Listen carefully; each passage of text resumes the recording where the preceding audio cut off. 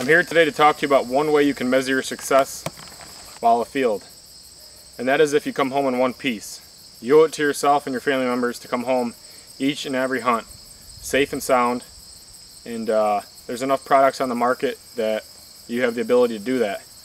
One of the products is a safety harness. You know, they make them now. They don't restrict your movement. They actually, compress your camouflage against your skin and or against your body.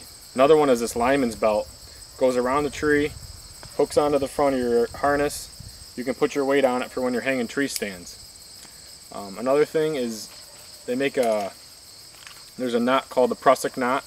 You dangle a rope with about 300-pound capacity or greater from above your tree stand, and you tie a knot called the Prusik knot, and you hook your harness into it at the base of your stand, and it slides up and down manually. But if you were to fall, that knot will just cinch and you won't go anywhere.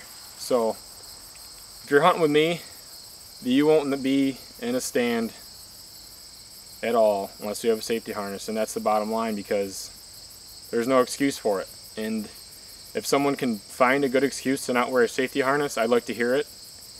You can find my email and message me.